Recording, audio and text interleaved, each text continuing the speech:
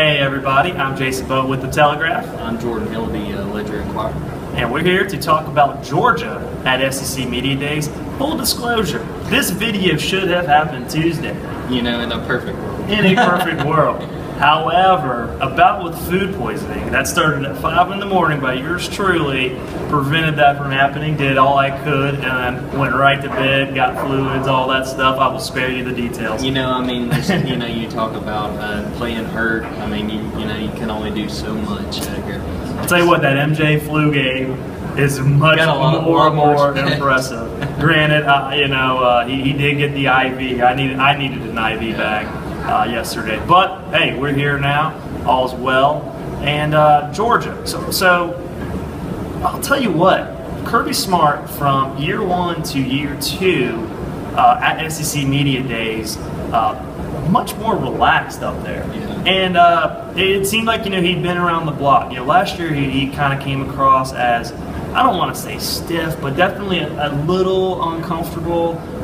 He kind of did the filibuster last year. This year he had the flow going. He was confident. He saying all the right things, was bragging on his running backs that were there. Compared Roquan Smith to C.J. Mosley. How impressed are you with Kirby Smart's demeanor and disposition as a head coach at this stage compared to last season? I think it's pretty clear that he's really coming into his own, and I mean, it's something you should just expect. I mean, I think it's something that we kind of take for granted. But anytime you do a job, compare your first few weeks and then come back a year later, then hey, it's probably going to look like a totally different person. I think he felt a lot more comfortable here, especially with the guys that he had here. I think he's really gotten to know these guys. He understands and really respects these guys. So, when he was coming in last year, he's still trying to learn the people that are here, and it might have came off a little bit more like lip service then, but I feel like, he really knows the guys that he had here, and he's really passionate about what they're able to do. Absolutely. And let's talk about the guys he did bring. Nick Chubb, Sony Michel. Nick Chubb, 1,100 yards a year ago. Sony Michel, over 800. Offensive line needs to improve, and that was the focal point when talking to the backs about the run game. The offensive line through the first 8 games last year really let them down. You look at that Nichols game. What did they have? Under 200 rushing yards for sure against an FCS opponent. An average, maybe below average FCS opponent. They were better than the year before when they were at the bottom of the lower Division I region, but. They should have more size on the offensive line. And both Nick Chubb and Sony Michel were talking about how Andrew Thomas and Isaiah Wilson, 2 freshmen that are on campus now, how improved those 2 guys could make the line. And that kind of surprised me because I think a lot of us figured Isaiah Wilson would compete for that right tackle spot. But Andrew Thomas, where exactly could Andrew Thomas fit in if he's able to end up with a starting spot? Would they transition him into guard early on? I mean, you have Isaiah Wynn. I think Isaiah Wynn's your left tackle. He's your best overall lineman. And last year they weren't able to put him out there because of some interior problems. But you look at the interior, and Pat Allen, Lamont Gilliard, Solomon Kinley, that seems like a formidable trio down there. So it's interesting to see if Andrew Thomas could work his way into maybe an interior position. But I have to say that with the line's additions, with a year in Sam Pittman's system, I think that this line should be much more improved than it was a year ago. When you bring guys like Sony and Nick here, that's what the cameras want to see. Kind of for us, I'd kind of rather talk to some of those offensive linemen. Let's hear what they're saying, because we've seen that Sony and Nick, they've proven themselves over and over. And like you hit on, if they can figure out that offensive line, I think that there's enough pieces in there. How they're going to set them up, I don't know, for sure. But I think they can figure it out. But the sooner they do it, I'm sure the better, for everybody involved. Absolutely.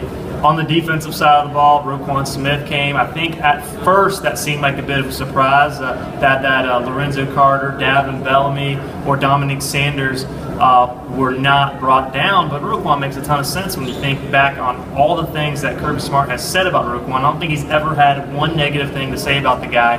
Always praises him for the high motor he has during practice. Always praises him for his performance in games. He was Georgia's leading tackler a year ago. The guy's a machine. He's your new age linebacker, sideline to sideline. When you got to go against these spread offenses, especially with all those groups that they got to face in the SEC East year in and year out. So, what do you think this defense's ceiling is, Jordan? Because you're looking at a group that Roquan Smith is going to be one of its leaders. They returned 10 starters. There's so much talent is back, and they actually have depth at some of those positions, especially on the defensive line, to where it sure seems that this could be one of the top defensive units in the conference. You know, I hate to use some coach speak, but I hear it all the time. So the sky's the limit, it seems like, with this defense. God. I know. But, you know, Roquan Smith, like you said, a guy that's all over the place.